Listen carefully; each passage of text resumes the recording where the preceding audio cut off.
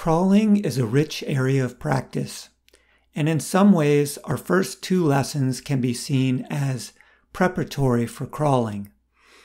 They help the body form a proper foundation for further ground movement. The term crawling here refers not to specific repetitive movement, but for all low movement across the ground. It is a kind of walking across the ground using any and all body parts, including the spine, shoulders, hips, forearms, legs, etc. Because crawling activates all the different body parts independently and within the whole, this is fundamental work for developing all further movement. A lot of time can be spent developing soft, smooth, free, joyful movement on the ground.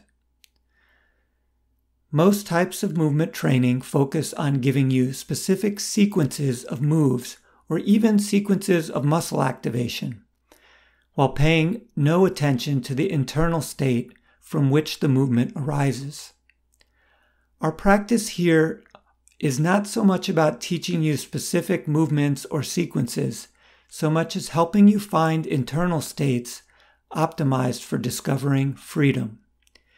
It's important to plant this seed and recognize that whatever your current range of motion or physical ability, you are able to engage in these practices.